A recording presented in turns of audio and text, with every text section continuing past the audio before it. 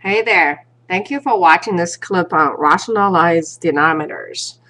Rationalized denominators, it's not a difficult concept. Let's get started over here. All we need to do is enforce the denominator is a nice number. What I mean by nice number, it's a real number. It's actually even better. It's a natural number. Okay. So what we're going to do is multiply the radical 2 top and the bottom. Then bottom becomes 2 and the top becomes radical 2. A lot of students over the years ask me, well, why do we bother to do that? I think that has to do with development of mathematics. You see, before calculator comes on, radical 2 itself is equal to 1.414, so on and so forth. It's a decimal point. Before calculator comes around, we actually use this ancient tool called slide rules. I don't know if you ever seen one of those. Those day and age kids don't use them. A lot of their parents, if you have older parents, they may actually used them once. So I went online and I printed a picture out of this one. So it's a tab and it slides in and out. And using those lines, you actually line them up to do divisions. As you can imagine, 1.414 over 1, it's a difficult thing to do. However, if you rationalize into radical 2 over 2, okay, this becomes 1.414 divided by a nice number on the bottom, which is 2. It's a lot easier to calculate. I think the development of mathematics with the calculator coming around, but the habit, quote unquote, stuck. All right, let's move on.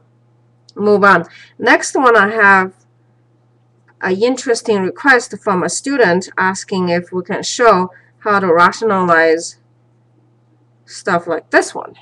Okay, the basic concept still exactly the same.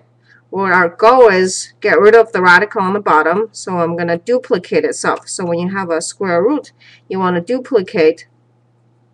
So when you square, you get rid of the square roots on the bottom. So it becomes 5x squared and y. And then on top, you do have to multiply it out. 2.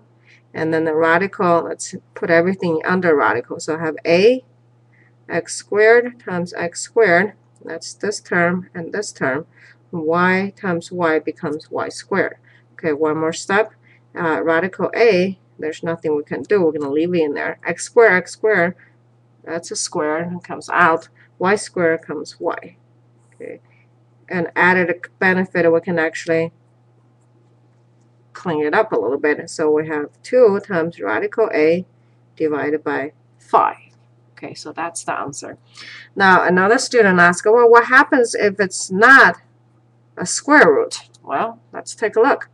Once again, our goal is still the same. Okay, so this is radical 5. So I need 5 of them to make a rational number, to make it a nice number. So I'm going to multiply 5 radical 2. That's 2 of them. Radical 2. 3, 4, and 5. Okay, so a compact form on the top, which is equal to the bottom, is I multiply it 4 times. Okay, so this one is equal to radical 2, not radical 2, 5 roots of 2, 5 times. That becomes a 2. Okay, now on the numerator, this one is equal to, as if I can put a 4 inside. So that's become 5th root of 16, because 2 to the 4th is 16. Okay, so our requirement is bottom number is a nice number. Let's move on. What if we have something a little more nasty in that I have 2 of them on the bottom? Okay, here we're going to use the difference square, because our goal is get rid of both of the radical signs. And the a squared minus b squared comes handy, because if I just square simply, I'll have a cross term. Okay, I'll show you in a minute why it wouldn't work if we just square the bottom. Okay, if we were just to square the bottom, I have radical 5, that's squared. A lot of students forget this, but here's the important. It's 2 times radical 5, radical 3. Okay. The reason we have such nasty cross term is this. If you times this by itself, doing the FOIL, you'll see you have radical 5 squared which is very good. We got rid of the radical there. However, next one is radical 5 times radical 3. And doing this again, you have another one plus radical 3 squared. Okay, so simply square the denominator does not do the trick. Okay, as you can see, that we do have a cross term here, and it gets in trouble. So what we actually do instead is where we multiply what we call its conjugate, in that if you started with minus, I'm going to change it into a plus. Okay, and then do the same on the top. The reason is that we do want to square the front one and the back one, but the only way allow us to get away with that without the cross term, as we saw over here, is using the formula difference squared. So it's a minus b times a plus b. That allows us to have a nice expression without the cross term. Radical 5 squared minus radical 3 squared. Okay. And then let's do the FOIL on top to have minus 3 times 5 plus minus 3 radical 15, because radical 5 times radical 3 is radical 15. And the bottom line simply have a 2. Okay. Now, one more step to go that another student asked, well, what do we do with complex numbers? Now, if you haven't covered this one, don't worry about it.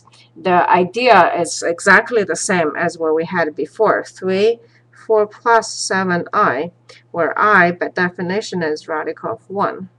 So I squared is equal to minus 1. That's all you have to know. Okay, we're going to do exactly the same thing, multiplied by its conjugate. So I have 16, which is 4 squared, minus 7i squared. On top, I'm going to FOIL, which is minus 12 minus 21i. 12 minus 21i, 16 minus, this is 49, but with a minus sign. So on the bottom, I would have 16 plus 49. On top, I have 12 minus 21i. That's added together, 16, that's 65.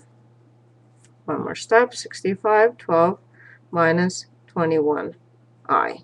That's my answer. Okay. So once again, since 7i squared is equal to 49 times minus 1, so I have minus 49 here.